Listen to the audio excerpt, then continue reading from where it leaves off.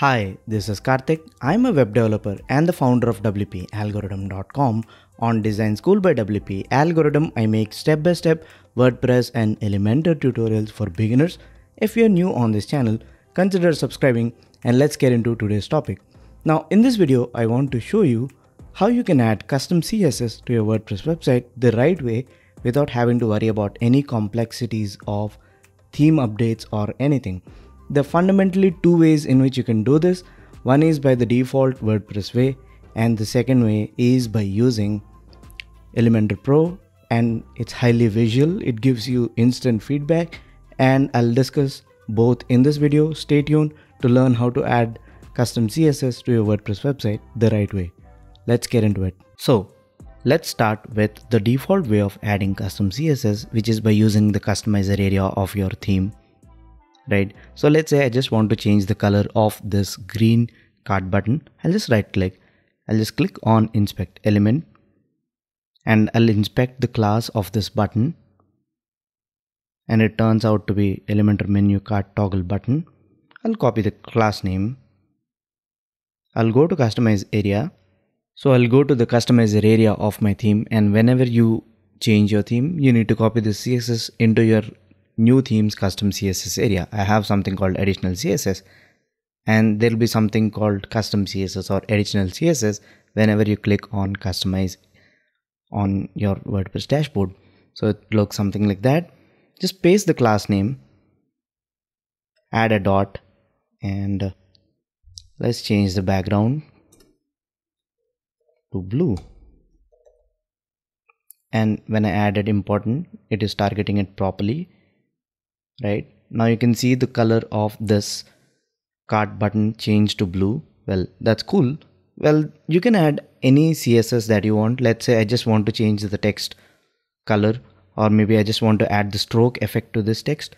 I can simply right click and inspect this element, and it's basically Elementor heading title, right? So I can copy this, and I can simply paste the class name, dot, and I can apply any property that I want. Maybe something like that, right? Not the exact one, but something of that sort. And I added it to this heading widget. Well, you can simply put that in the customizer area, whatever custom CSS you have, simply copy and paste this. And this is one way to add custom CSS. You can simply publish that. And also here you can see the changes in real time. But I don't recommend this method.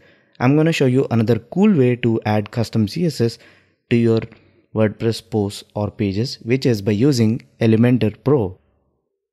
Now, if you don't have Elementor Pro, I highly recommend you get it, because you get visual feedback and you can do it per page, per widget, per section, per column, or per the whole website. So I'm going to take this whole CSS, I'm going to cut it from here. You can simply hit publish, and I'll just click on this X button. I'll go to the site. Basically, this page was built with Elementor because Elementor is a visual way to build pages, and most of the WordPress posts and pages you'll anyway be building with Elementor.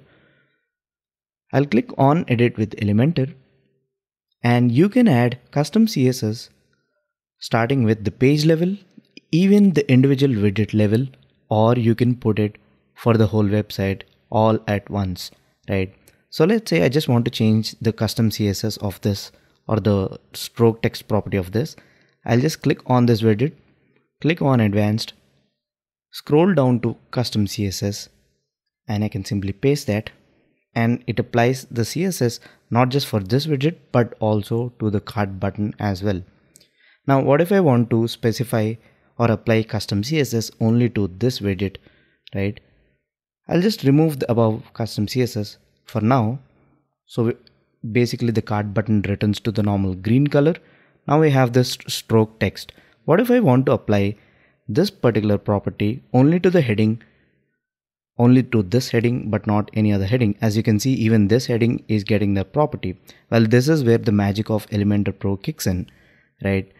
When you say selector space and you put custom CSS within that widget, only that widget is going to be affected by the custom CSS that you put. So selector will essentially target this widget or this container, and whatever you put after that will just apply it to that particular element within the container. So here the container is the heading widget, and then it's targeting only the heading widget within this widget container, which is only this heading. If I remove selector again, it affects almost every heading widget on the page, right? I'll put it back and it just applies it only to this. So that is applying it at the widget level. You can also make it even specific.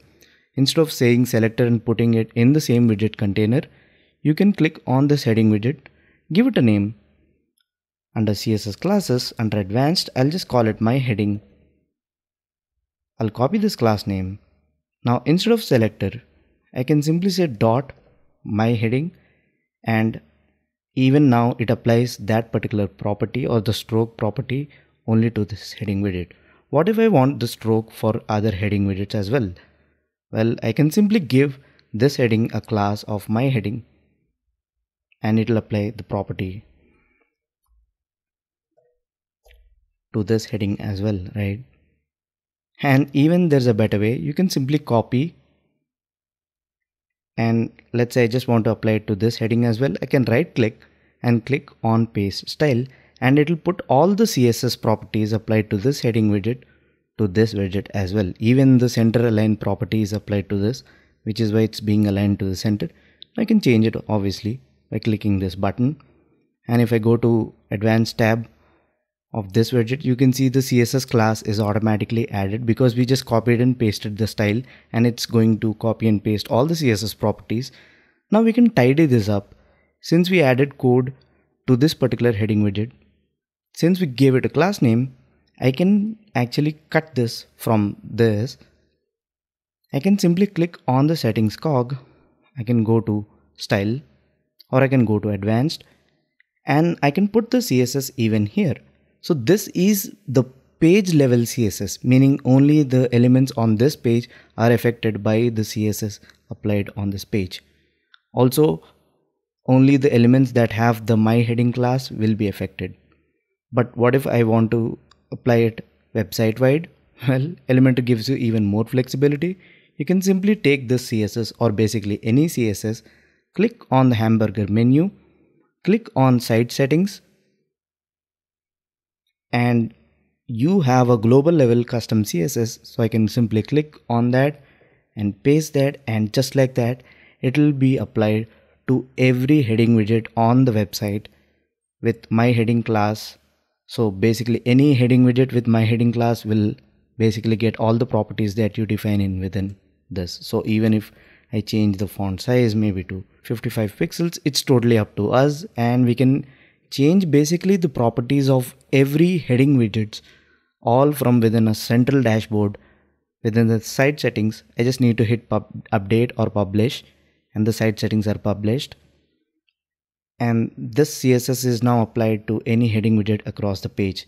The same applies to this. So I'll just click on edit header. I'll give this cart a class name. I'll just call it my cart. I'll copy this.